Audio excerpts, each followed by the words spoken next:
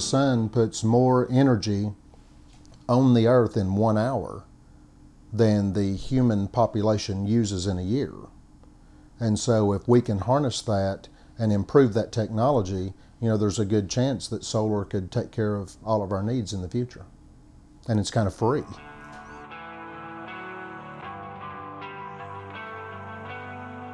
A solar panel has silicate crystals in it, and basically the sunlight interacts with the crystals and produces a DC voltage. Now, one panel is made up of several cells, and that's what gives you enough electrical output to be usable. And then we string those panels together to get roughly, you know, a 500 to 600 volt signal from the panels. You wire that to the inverters, and the inverters converts the DC power to AC power, which is usable. And depending on the size inverter and who makes it, your inverter efficiency may run anything from 93% up to 98%. We're very excited about the megawatt side. The megawatt is capable of powering, on the average, 120 homes. Now, given more efficient homes, obviously that number would go up. It's more than you know, just a solar farm. It's something that you know, people in this area, in this region, are really going to be able to use and access, and hopefully you know, provide a lot of further education. Technically, it's a pretty simple installation, but it's a lot of panels. It's a ground mount, and then 4 basic inverters. And then it connects directly to the grid. So there's not a lot of switching and a lot of mechanisms. 4,608 Sharp 224 watt panels that are made right down in Memphis, Tennessee. The racking system is a Terrafix solar park racking system, ground mount. People are seeing the benefits now of solar and the options we have.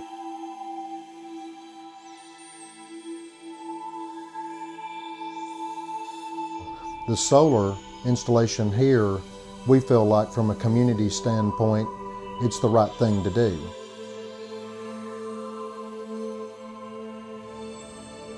I just looked at what we were looking at for the long term of having a place that was sustainable with a low carbon footprint, and figured this would be a good investment for us in the long run in terms of saving us money on our electric bill. When we put this on, we changed over to the electric heat pump, and with the other changes, now our total electric bill for a year is around $250.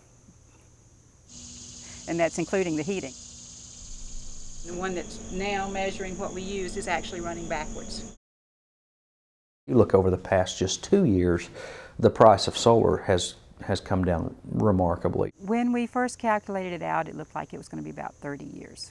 And you know, there's no, the panels are guaranteed for about 50 years, or are expected to last about 50 years. That's the key, is solar's been so expensive for so long, it's just not been feasible.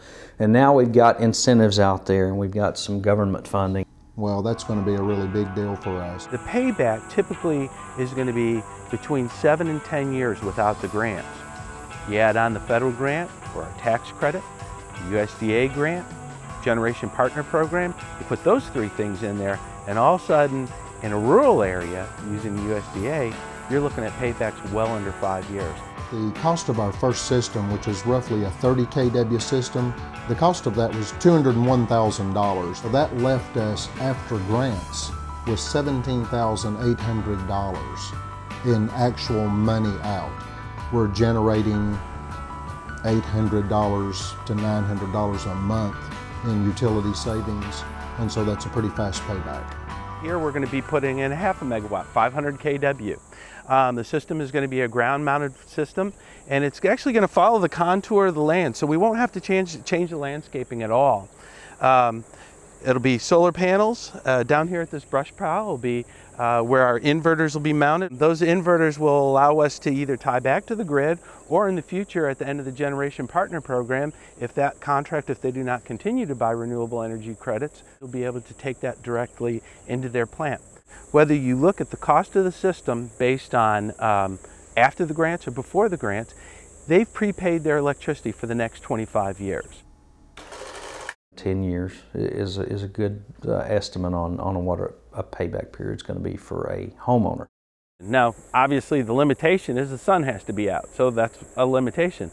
But the advantages to it is this is a system that requires almost zero maintenance. On a routine basis, maintenance on a PV system is very minimal. Keeping the panels clean is the only thing. As long as we have good rain, that's going to clean them off for the most part. In the early spring we get a lot of pollen, so we'll have to go up once when that pollen gets heavy and clean them off, and that's about it. If it rains, an average amount of the rainfall we get here, it's really not going to be a problem. This year we had a time when the pollen was just terrible and there was no rain.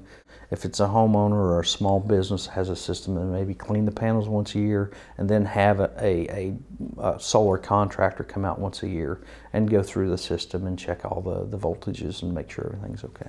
You put it up on your roof, it doesn't ask you for a raise, it doesn't ask you for time off.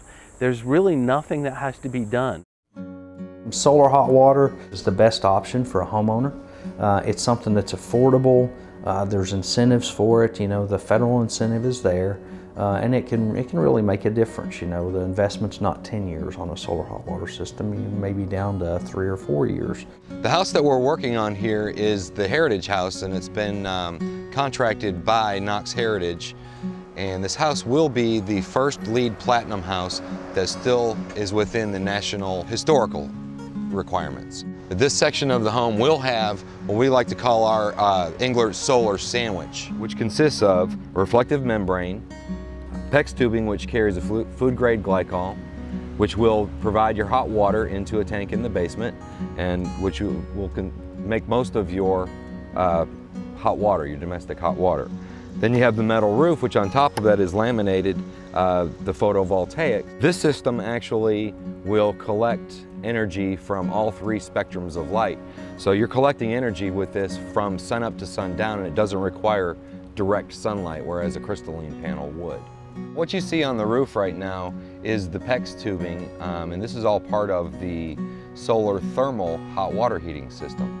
This will go down into the basement into a transfer tank. On this home here, because we're so limited with space, this is probably going to provide maybe 25% of the electricity in the hot water. And with all of the tax incentives and grants that are being given right now, it's actually down to about a 4-year payoff. When you sign up on Generation Partners program, that 12-cent premium they pay you basically gives the rights to the renewable energy credits associated with that system to TVA. I think the future's bright. A lot of it's education. When we do these large utility scale systems, everything is economies of scale. So if we're pulling large quantities of panels from the suppliers, large quantities of inverters from the suppliers, then those prices are going to continue to come down. All across the country we're going to see more and more solar, and as that happens the price will come down. It'll just kind of propagate itself. How does the utility feel about this? It's competing with them. Well, if we start looking at the positive things of solar for the utility, I'm not just talking about the environment and lowering your energy costs. It produces power at the time we need it the most. When people are turning on their air conditioners, that's when the power is on. So when you think about that, for 4 hours of the day, we have this real peak demand. Well, in order to supply that, we'd have to have another nuclear plant or another coal plant, but with solar, we're only addressing those 4 hours a day. So it actually is an advantage. We don't have to have this overcapacity just to supply, basically 25% of the day. So 10% of their utility bill will be fixed under the rate that they're paying in 2010. So think about that in 2035 when everybody else is probably paying 30, 40 cents, they will be at 3 cents. Now, if you include the grant price on that and you reduce it and factor that in, golly, they're under a penny a kilowatt hour for the next 25 years. That's going to make this company obviously more competitive. It helps the rural communities. It's going to continue to create jobs. So this is a long-term investment into jobs into our future. Once again, as more and more private industry invests money into solar, it only brings the price down. And although this project here is small and it's not going to create that much energy, realize if every one of these houses here had these systems on them, it would clean up the energy in this neighborhood, and it would cost less for all of them to provide their own energy. And so it just makes it better and better for everybody. We can't eliminate, our dependence on fossil fuels overnight. We can't get rid of all the coal tomorrow, and we can't get rid of all the gas. But if we have a good plan, and we put a focus on it, then we can significantly reduce our dependence on that. Because the power is actually being created right here in the neighborhood going back into the grid, there's less loss coming in through the lines.